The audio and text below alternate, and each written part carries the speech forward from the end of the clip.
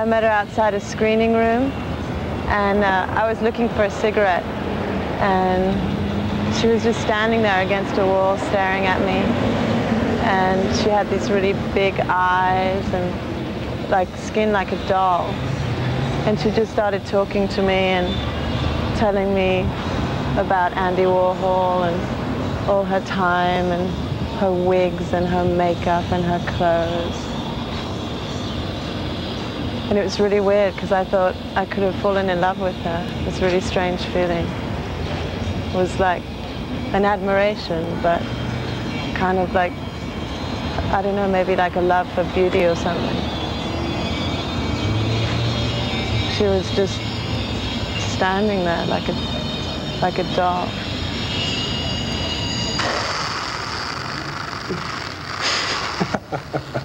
Oh my God, you're too much.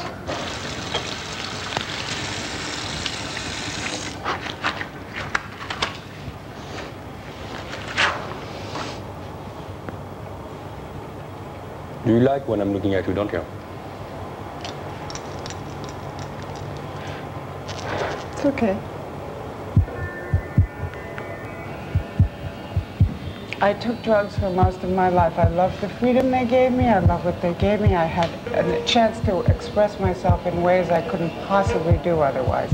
I was really a very shy, frightened person who was courageous and outgoing when I was high. I would do things I can't even imagine doing and don't even remember doing, okay?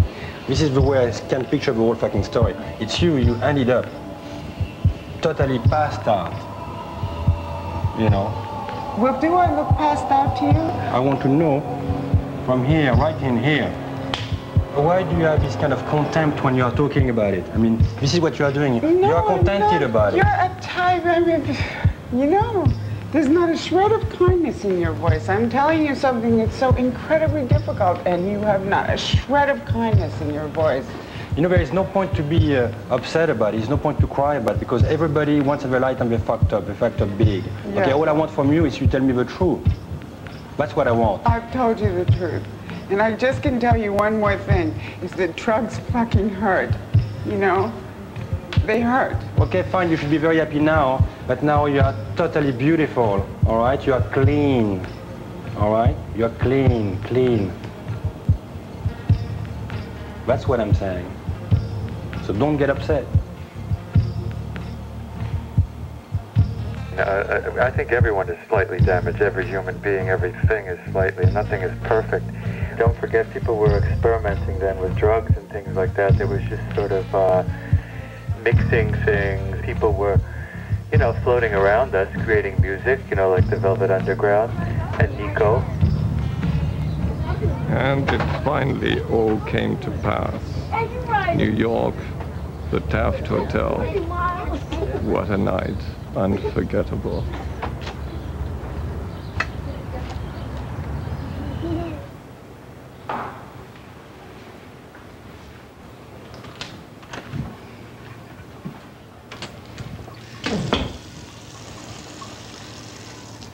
Suzanne, what are you doing in the bathroom? What? Come on, don't close the door. You're too much. You are too much.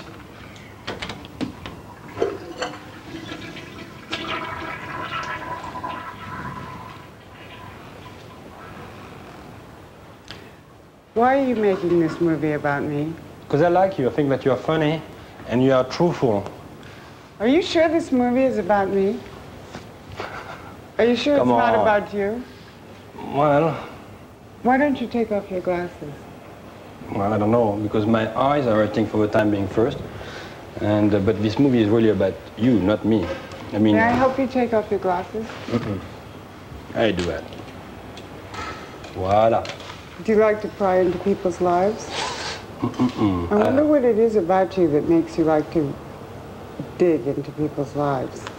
Because I just like to, you know, pick up a bit of the truth, you know. Pick up a bit of the truth? Is that what you think you get? Yeah. You think by being provocative you pick up truth? I don't know. I mean, does that movie is embarrassing you? Does that movie is embarrassing your life? I mean, how do you feel? How do you feel when you make people cry on camera? Does it make you feel good? well, I never asked them at the first place. Do you like it? It's not that I like it or I don't like it. I think But it's you important. you actually enjoy getting a big reaction, don't you? No. You just like a truthful reaction? Is that what you're after? No, we need some real emotion. Therefore, I mean, whatever you talk about love, sex, drugs, and you've been through to the maximum about all these kind of things, you know. And on top of it, you know what? Do me this favor. You like to blah, blah, blah, too. I think you like to Well, talk. this movie is about you, just you know. Guess what Richard told me last week? What? That International Velvet was a drag queen living in Park Avenue.